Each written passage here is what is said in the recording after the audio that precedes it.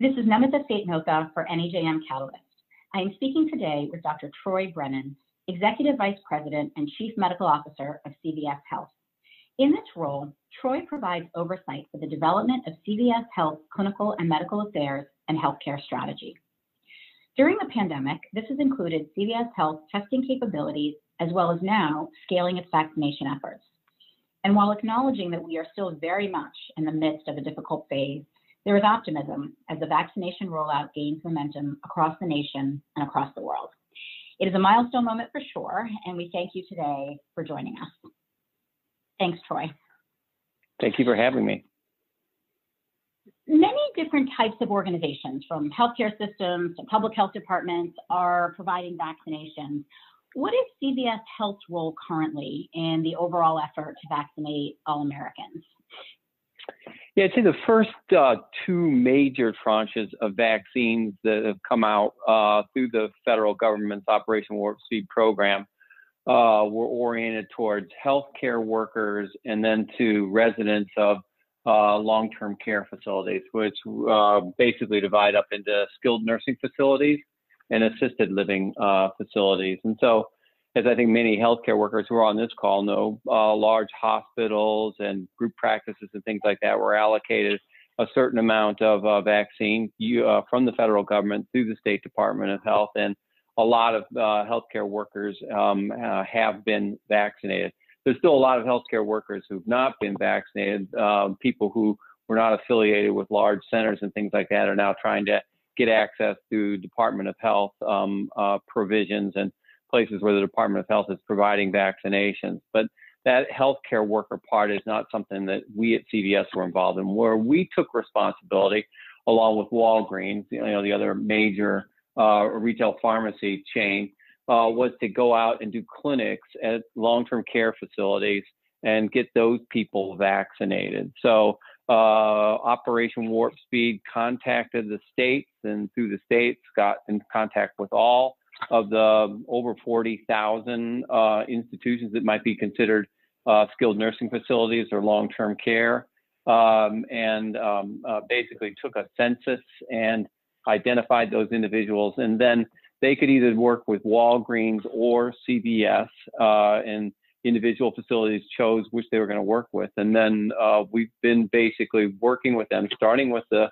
skilled nursing facilities, and setting up clinics, with the plan being that we would be out to each skilled nursing facility or assisted living facility 3 times, one for a first dose, a second for a second dose, and a third basically for cleanup of individuals who either had missed one of their doses or who had gotten the first dose on the second visit. So we're in the midst of that right now, and where our plan is to complete that by mid-February. Different states started at different times, but as of January 20th, we had distributed just over 1 million vaccinations in the skilled nursing facilities and about 500,000 vaccinations in the assisted living facilities. And every state will be complete with our first round in the skilled nursing facilities on January 25th. Almost all the states are completed by now in that first round for the skilled nursing facilities.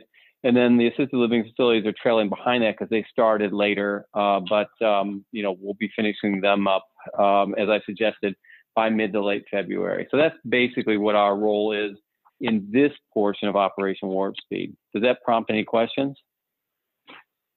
Let's double click on the long-term care facilities. What have been some of the highlights or things that you found went better than planned? And what were some of the challenges that you hadn't anticipated, and how did you overcome them?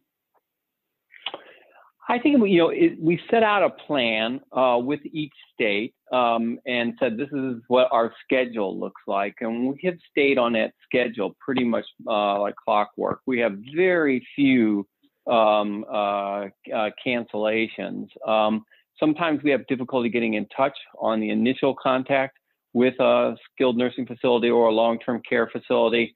And as a result of that, some clinics have been delayed, but it's a very, very small portion. So overall, things have gone very well. I think people like to get it done faster, but to some extent we were dependent on the state's decisions about when they would activate the program. The initial activations that we got were relatively sort of early, just a week after the vaccine was available on the 21st, for example. In several states we started, but some states have waited even into mid-January before they've been activating their assisted living facilities. So we can only go as fast as the states are activating the facilities. But by and large, things have gone well. The teams have been learning while they're out there, so they are making more calls beforehand, getting more specific about who's going to be vaccinated, because we're vaccinating both the residents and any workers who are interested in getting vaccinated. And also, sort of coming up with on-the-fly procedures for the best way to sort of efficiently go through a skilled nursing facility. For example, one thing that they've been doing is that they find that the skilled nursing facilities tell them that the people in the dementia ward may be brighter in the morning, so they go there first thing to be able to get those residents. But it's a great process because the teams are learning and sharing that information, and as a result, we're getting more efficient. We did find when we first began that we're getting probably less than 50% of the workers interested in vaccination, but there is a process where people are sort of observing what happens to their colleagues after they've been vaccinated, and they're more willing on a second round to get vaccinated. So all good in that regard. From our point of view, it's been a very gratifying program. People want, we're in the stage right now where everybody wants everything to go sort of as quickly as possible. And people are worried about sort of taking blame for not moving as quickly as possible. So there's a lot of Sturm und Drang associated with it. But from our point of view, it was a schedule, there's a schedule of events, and we're sticking to that schedule, and it's going very, very well. You mentioned some hesitancy around taking the vaccine amongst the employees of these organizations. Other than seeing their colleagues get the vaccine and have a positive experience, has the CVS team or the long-term care facilities that you're working with taken any other specific tactical actions to address vaccine hesitancy? Well, in this particular round, we're relatively sort of dependent on the skilled nursing facilities to do that. And so there are large chains of skilled nursing facilities, and those organizations have been assiduous about education for their workers. And I think, you get a higher rate of vaccination in those facilities. But I think, the vaccine hesitancy issues are going to come to the fore as we get more vaccine available. Sort of March, April is the time period where we're really going to be facing that issue. And I would say from the point of view of our company, we have a broad public relations campaign that we'll be kicking off to try to tell people and educate people about what the values are associated with this vaccination. Now we're getting up into the millions of people. Soon we'll be in the tens. I think we're in the tens of millions of Americans who have been vaccinated. So, it's less and less of something that was a relatively sort of rare event, and more something that's occurring on a mass basis. And I think that in general makes people excited. The metaphor right now is, where can I get a vaccine? I'm very eager to get a vaccine, but relatively rapidly, as more vaccine becomes available, not soon enough, of course, but relatively rapidly, it'll become, what are we going to do to get these people who haven't been vaccinated yet? But with regard to the workers in the skilled nursing facilities, that's been pretty much up to the SNF owners. We've mentioned a few times, Troy, the urgency to increase the pace and scale of the vaccine rollout. From your perspective, what are the specific tactics necessary across all of these key stakeholders, government, public sector, private sector, to roll out most effectively at the pace required? Well, the big issue is really the availability of the vaccine. In the day-to-day, in the hour-to-hour, and the minute-to-minute, and especially if you're, working for a state or you're a politician, you've got the teachers, or you've got the transport workers, or you've got the nurses, all kinds of people who are your constituencies who are very interested in getting vaccinated, saying, sort of why I can't get it. And in our country, it's a federal system, and so we always knew that there was going to be very much a sort of state-by-state approach, and that those state-by-state approaches were going to vary, both in terms of sort of who was being designated to be in line from the point of view of essential or essential frontline workers, as well as what kind of age and comorbidity criteria people were going to be using. So we've adapted to that and are prepared to address that as we become more of a mass vaccinator, putting vaccine into our stores and running vaccine clinics there. But I think that, people lose sight of the big issue. And the big issue is, it's basically a sort of, from my point of view, a biomedical miracle that we've got this vaccine available so early. And we've got limited number of doses. And, we need to gear up the manufacturing. And I think that the companies and the government is moving as fast as they can on that. Get some more vaccines approved and get more vaccine into the environment. So, there's no doubt that there's going to be a lot of sort of confusion and near chaos as you start this kind of rollout over the first couple months. But I think, once the vaccine is available and we get the vaccine out into more typical and convenient locations where people expect it, that we're going to rapidly get a large number of people vaccinated, and then we're going to be figuring out how to get those who are vaccine hesitant done. What advice do you have for other healthcare executives and leaders across the world as countries roll out their own vaccination plans?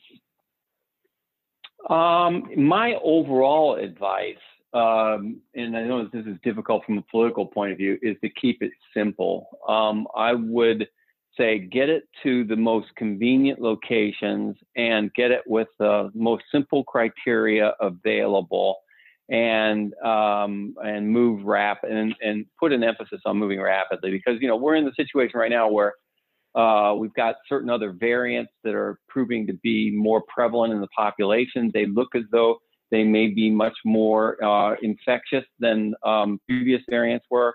And we could see that be a real driver in terms of morbidity and mortality. So we're racing to remove vectors from the environment. You remove a vector by either them having been infected or getting the vaccine, and the vaccine is what we're trying to do. So my recommendation is very simple age criteria and get it out to convenient locations as quickly as possible. Now we do, that might be self-serving. We do want to provide a vaccine in our stores, and we're beginning to open stores as we work with individual states about how they want to distribute it. But when you look at the approach to this from a point of view of sort of behavioral economics, for example, the critical criteria for people doing things is convenience, and that's basically sort of what the retail pharmacies have to offer. So, we think that we can gear up to do 20 to 30, even more than that, million vaccinations a month. And I think that the other major retailers could be in for the same numbers. So just relying on the retailers, you would have a very strong distribution strategy. And we do find that our stores, and I think this is probably true of other retailers, are well distributed in terms of covering both places that have a high social vulnerability index and those that have a low social vulnerability index. But there will be other places where there are basically pharmacy deserts. And then we and others are making plans about how we open up vaccination clinics in those areas. And I know that the states are thinking about those things as well. So my overall advice is make it convenient and make it simple. I appreciate the transparency and the candidness, Troy. What is a recent win that you can share with us from the last few weeks as it relates to vaccination efforts? Well, as I said, we're over halfway through what will eventually be more than 100,000 visits to individual facilities to take care of our most vulnerable. I think that's and again, I don't want to sound like I'm sort of tooting our own horn, but I think that's a tremendous sort of public health accomplishment over a 2 to 2.5 month period of time to be able to get all of these people vaccinated who could not get out to get the vaccinations themselves and run these individual clinics. We're in the assisted living facilities that are as small as sort of 4 to 5 people, basically sort of delivering the vaccination there. So, people, the headlines are, not moving fast enough, have to move faster, this is not good. But underneath those headlines is that there's a lot of very vulnerable people who are getting the protection from the vaccine sort of as we talk, and we'll be finished with that, over the course of the next month, really. So I think that's a real accomplishment. I think we've got a lot of healthcare workers vaccinated, thanks to the work that individual hospitals and systems have done. And I think as I talk to my friends in healthcare institutions around the company, that's a tremendous game changer. The word that people use most often is that, their teams could not have continued to sort of function as they were, but that the vaccine has been a real godsend for their staff. And I think that is a critical public health victory for us because, with this virus spreading, the most important thing has been, can we keep our hospital infrastructure in shape? And it can't just be based on the courage of individuals. Having this vaccine available and making sure people can feel like they can go to work without putting themselves and their families at risk for dying of coronavirus infection is something that's really tremendous. So, I tend to sort of see the good aspects of what's going on. Of course, we need to move faster, but people aren't sort of stopping and saying, if you had told me that we were going to have 20 million people in this country vaccinated, including most of the healthcare workers and most of the people in skilled nursing facilities and long-term care facilities by the end of January 2021. If you had told me that a year ago, I'd say that's the most foolish thing I've ever heard. There's no way that that's going to be possible. And I think people sort of overlook the fact about how fast this whole thing has moved and really how fast we're moving right now. I share your philosophy about celebrating the successes and marking these important milestones. Troy, thank you so much for speaking with NEJM Catalyst today. Thank you for having me. I appreciate it.